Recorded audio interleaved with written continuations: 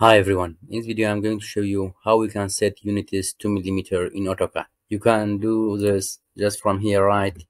Units, this one. Here we have units. You can change it to millimeters, and from here you can change precision. For example, you can select it only 2 or 3.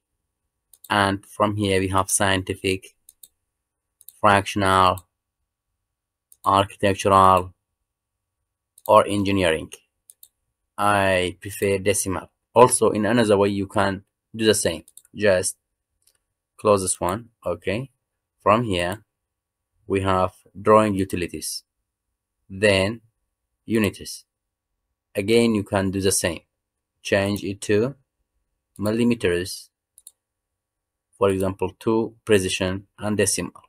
You see here, it's international or American. I selected international. Okay. That's all. If you found this video helpful, like it, leave a comment, and subscribe. Have a nice time.